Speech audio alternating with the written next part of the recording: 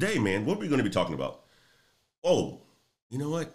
We're going to be talking about tech salaries. That's what we're going to be doing. We're going to be talking about tech salaries today, guys.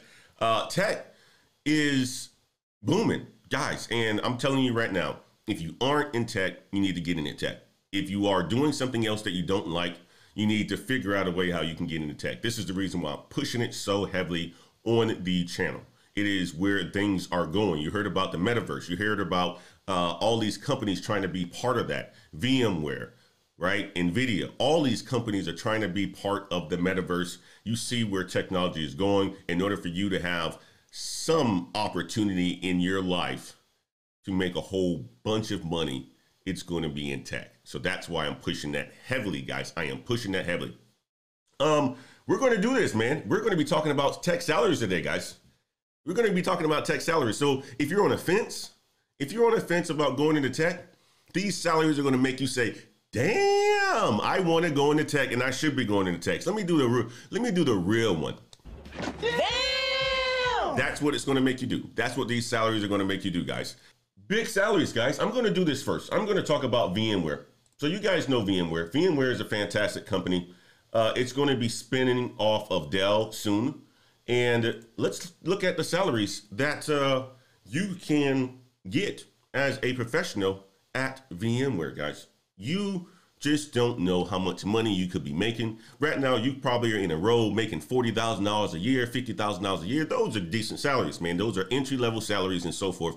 But as you progress within your tech career, you should be making a lot more money. That's where it is going. That's where your skills are going to continue to grow to get you guys to that bag. But let's talk about VMware, guys. Let's talk about VMware. So VMware is navigating a new future as a standalone company and is expanding its ranks to do so. The cloud computing giant finalized its $9.6 billion spin out from the parent company Dell this week. And not long after that, new executives took to the helm of VMware, guys. And I'm going to skip through a lot of this stuff. But VMware recently hired and is continuing to hire a slew of new engineers, salespeople, analysts to execute their vision of growing and becoming one of the top security and edge computing units. So guys, if you're looking for a job, right? Matter of fact, our brother, Mr. Nix, he has interviews at, I believe, VMware and at Microsoft that he's studying and getting prepared for. He probably already had them already this week. I got to get with him. Mr. Nix, if you are on this channel today, leave us a comment on how that has went this week, my brother. To find out how much VMware is paying new hires, Insider analyzed salaries approved of H-1B1 visas published by the U.S. Office of Foreign Labor Certification. This data is drawn from 951 approved visa applications for VMware workers hired in the last 12 months, guys. And you got to see this here. Hey, these guys are choosing to get talent a lot of the times from out of this country who aren't U.S. citizens. And you know why? Because a lot of the U.S. citizens, a lot of people who aren't in tech has been sleeping on tech. A lot of people who aren't in tech has been sleeping on tech, guys. And hey, you know what? When you don't have the talent, you got to go and find it. And when you go and find it, these are the people that ends up, becoming the middle class, becoming the upper class and so forth because they're getting this money. But let's look at the salary overall. VMware hired hundreds of engineers with some making over $200,000 a year, guys. $200,000 a year. Let's look at this, the engineer statistics here. Staff engineer 2, based out of California. Staff engineer 2, based out of California, guys. You know how much they're making? $276,000 a year. Damn! Let me say that again. $276,000 a year. Damn! All right? Staff engineer. A staff engineer, just a regular staff engineer out of California, $250,000 a year. Staff engineer out of Texas, $229,000 a year. Staff engineer, VM Cloud, California, $225,000 a year. Systems engineer, $185,000 a year. Lead applications developer, guys, $165,000 a year. Member of the technical staff, $160,000 a year. Application support engineer out of Georgia, $80,000 a year. Application support engineer, guys, that's a entry-level engineering position right there. These are the roles that you could be getting after you get your degree, or if you're transitioning to the IT world. These are roles that you can get, guys. I mean, like $80,000 a year is a fantastic salary, especially if you haven't been making that any time in your life, or if you're coming out of school.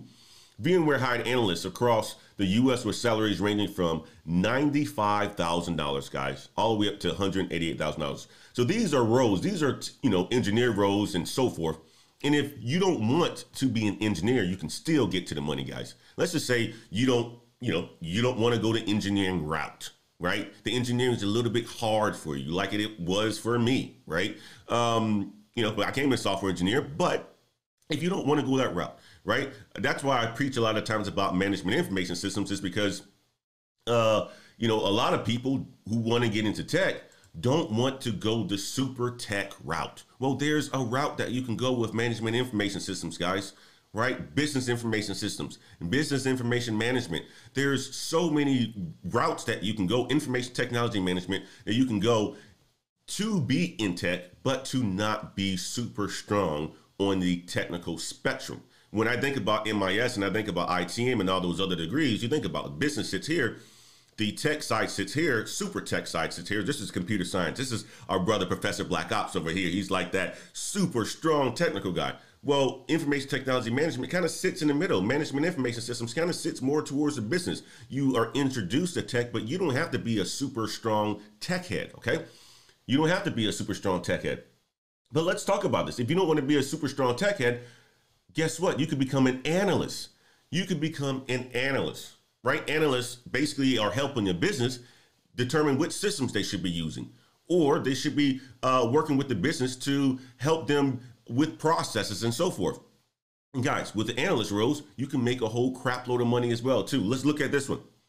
Lead application analyst out of California, $188,000 a year. Damn! Senior business systems analyst, $166,000 a year.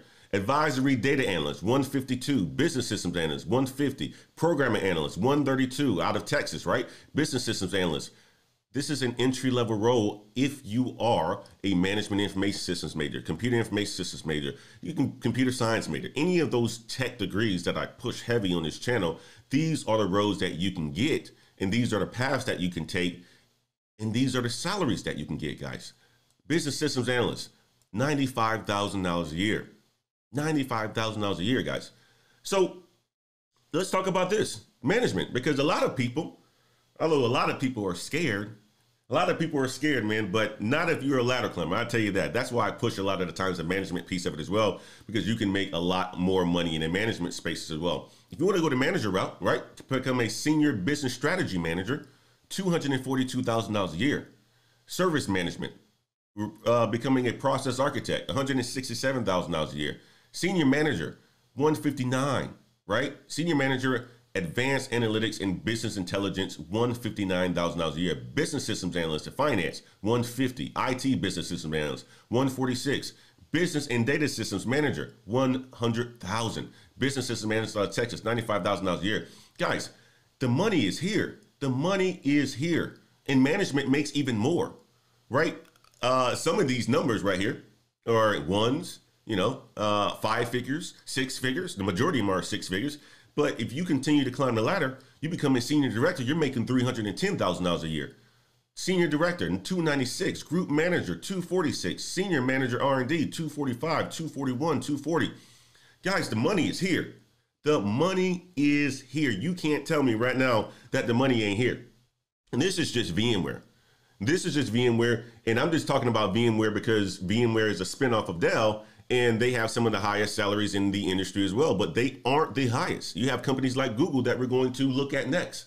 We're gonna look at some of the other ones next, right? Bigger companies. And here's the thing too, guys. Here's the thing. Some of these big companies pay well, but smaller companies, private companies, they can do even better. And you know why? Because they have to compete with the some of these bigger companies. So you can make even more at some of these small private companies. You can make even more at some of these small private companies. Guys, let me jump over to the chat. I want to see what you guys talking about over here. King says, big homie, please break down the cost of living with it. Man, King, that's a good question, right? It depends on where you are. In California, Texas, and so forth, you got to really look at the cost of living. I'm in Texas right now. The cost of living is relatively expensive and so forth. But guys, I mean, like, you know, you have to look at the places where you are. And a lot of these roles as well, too, they are remote. They are remote. They are remote. We've learned that with the pandemic, that you can be remote and work in a lot of these roles. The majority of people right now that I'm coaching from Mr. Nix, all these guys are looking at remote jobs, guys. They're looking at remote jobs, and they're able to demand high salaries working remote, staying in the places where they currently are. So the cost of living, we can do a breakdown on that at some other time, King. But I would say this, you know, the salaries really going to dictate, or the location is really going to dictate your salary. But a lot of these companies are paying you high salaries like this, even though you are remote.